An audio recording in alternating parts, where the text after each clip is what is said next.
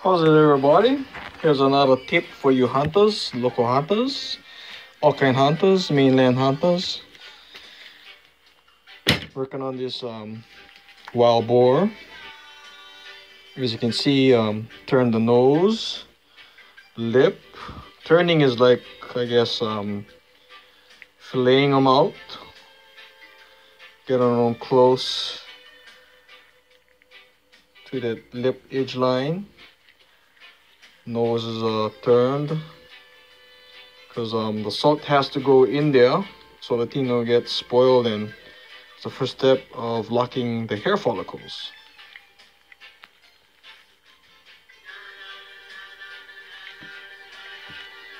Eyes all turn.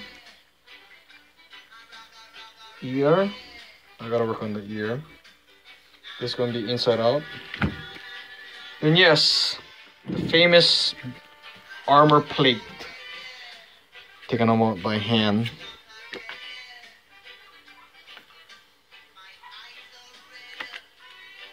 Gotta get the salt embedded in that follicles over there.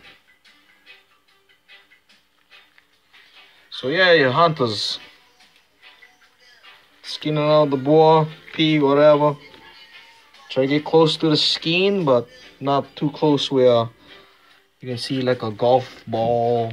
Look like golf ball rigids or dimples. And the hair will start falling off. You just do that. Somewhat like this, your local taxidermist is gonna be very happy. Guarantee you that. So yeah, armor plate and fat removal.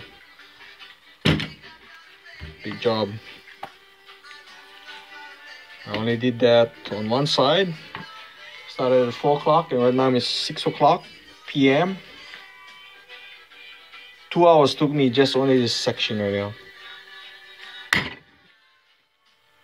Busting my ass. But anyway, I love doing this taxidermy. Like I said, go ahead and have it mounted. SBF Taxidermy here.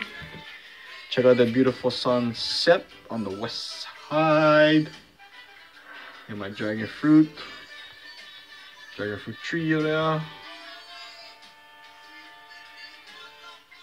And of course, Filipino, you gotta get the Kalamungai tree out there.